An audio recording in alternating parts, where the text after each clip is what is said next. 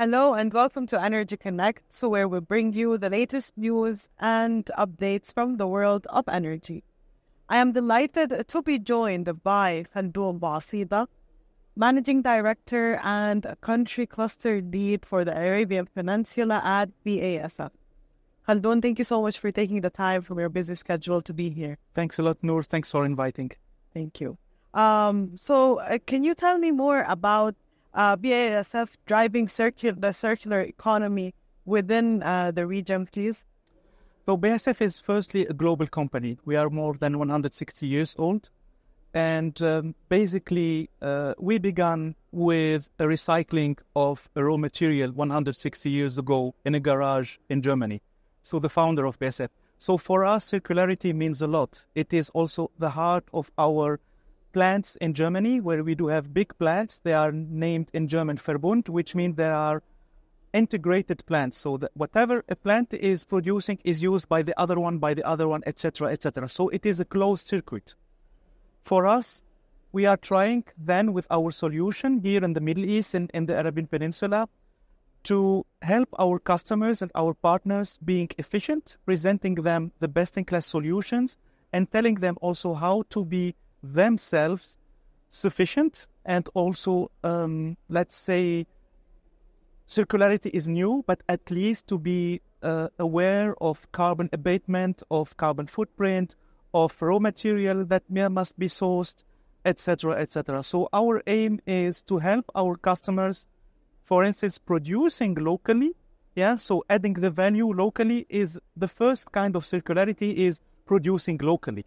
You understand me? Because you will not have to ship air or water or raw material. You will also create the value in your own country. So this is, I think, one part. The second part is, and we are really blessed that in the region here, especially after the COP28, awareness was already there. But now we have not only awareness, but we have also a push from the government and the push from local players, private players, that really need some, let's say, highlights in circularity. And it's not only trend, but it's reality. We don't feel that it's trend. We feel that people really need it. So, and this is where we are now active in the region. How do you see this playing out in terms of the regional net zero goals? Very nice that you said the net zero goals. As BASF, the department that is responsible for net zero has a special name, which is Net Zero Accelerator. So we added this accelerator at the end. Why? Because we think we are not doing the right choices, or we were not doing the right choices in the past. So we really need to accelerate. Whenever someone is telling, I will reduce my carbon footprint by 2030, 2050, etc., whatever date they give you, we have to make sure that we, as BASF, we walk the talk. So in the region, for instance, we are engaging with a lot of actors, be it in the petrochemical world. I can name, for instance, if you increase the yield of a refinery, this is already something, because you will use less energy to crack more oil. If we reduce the carbon footprint of also a big company, this is also exactly what we are doing. If we clean the gas that is from power plant or from petrochemical plants, this is something we aim on, and we do. So we are also a member of the AFID, the Association for Industry Decarbonation here in Abu Dhabi. What I can tell you, we can start small and grow big. For instance, years ago, we introduced here in the Arabian Peninsula, and especially in Dubai and Abu Dhabi, the heat insulation for houses. So if you really insulate your house, you will spend less energy to cool it down or to heat it. If you use the right pipes under your house or the right infrastructure pipes, you will need to change them after 30, 40 years and not after 10 years. So sustainability is also having a long-lasting solution in the industry. From your expertise, what type of technology is necessary to accelerate the energy transition and sustainability goals? I honestly think the technology is existing. What is not really existing now, even in Europe, is there is no network, there is no real market for the energy, there is no price index. I know that the European institutions are working on it. They are working on grids. They are working on having a kind of benchmark for the energy price, the green energy price.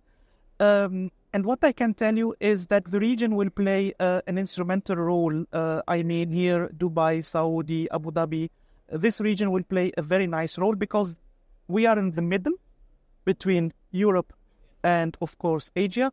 And also, we do have the capabilities, be it intellectual capabilities, be it financial capabilities, but we do have the most important thing is the willingness to change. And I think what is missing, the willingness to change is missing elsewhere, but not here. It's very good that you said that. The network you mentioned in the beginning. Yes. Why is it not existing until now? And also, how will it serve the industry as a whole? So there are some pilots already, for instance, in Belgium, where we participate as BASF. There is also a German cluster for the grid. But, Europe is, I can't speak that much about it, but, the regulation is Europe is not easy, yeah? Whenever they change something, they have really to align all of them. And there are maybe some interests from one country that is not matching with the other. But from what I know in Germany, and especially at BASF, we are really active there very strongly. We even we had now a highlight, which is with Linde, another German company, and SABIC, a local company. We kicked off first of its kind e-furnace, which is an electric furnace that is then working not with gas. When you have a furnace for petrochemicals, you fire it with gas and then you crack the molecules into the oxides and ethylene oxide, propylene oxide, you name it. But in this case, this electrical furnace is with green electricity.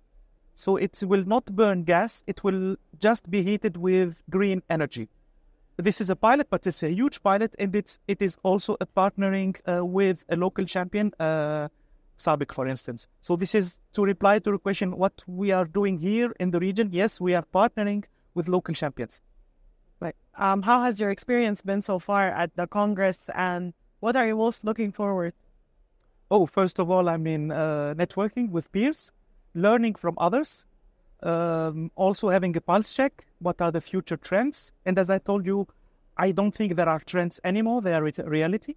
Yeah. So when I see here a lot of people from, especially local sponsors that are really showing the showcase of, let's say, pioneering ideas, and I'm pretty sure this will be implemented. Thank you so much for your time. Thank you for your time. Thank you. Thank you, everyone, for watching. It was a pleasure to have all of you here. Stay tuned on our website for more exclusive interviews, and I'll be back soon. Thank you.